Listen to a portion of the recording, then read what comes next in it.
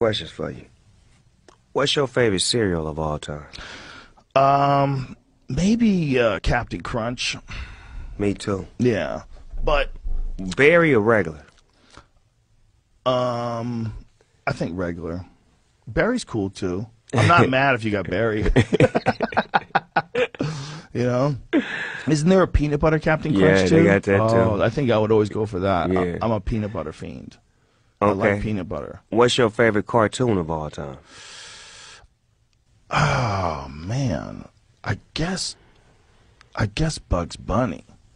Bugs Bunny? Yeah, because I grew up with that. What's up, Doc? Like when I was a kid, Bugs Bunny was full of action. A lot of shit was happening. People were getting shot in the face.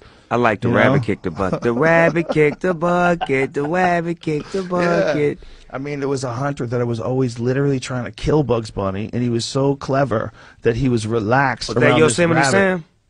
Sam? No, that was Elmer Fudd. Elmer Fudd was trying Elmer to kill Fudd him? was the hunter. Yeah. Elmer Fudd was the dumb motherfucker with. He was the gun guy. Yeah, and he always Yeah. gets shot in his own goddamn face. His face would be covered in gunpowder. But like, It's do you know rabbit season. Do you know that that's what the gun community calls people that only buy guns for hunting? They call them FUDs. For real? Yeah, because the gun community is filled with gun dorks, and they only respect you if you're like super hardcore knowledgeable about gun shit, like velocity and like what do you hunt elk with? 300 Win Mag, and like they have like how many grains of fucking is your bullets, and so when people don't care about that, they call them FUDs. Elmer's nephews. Even in the world of guns, people turn on each other.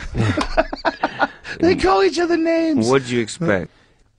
But there's too many guns in America. So the strategy's got to be, let's get everybody to be more polite More and kind to each other. responsible. More responsible. responsible with your Yeah. weapons. Have it for protection if needed. Yeah. Walk soft and carry a big stick. That's you.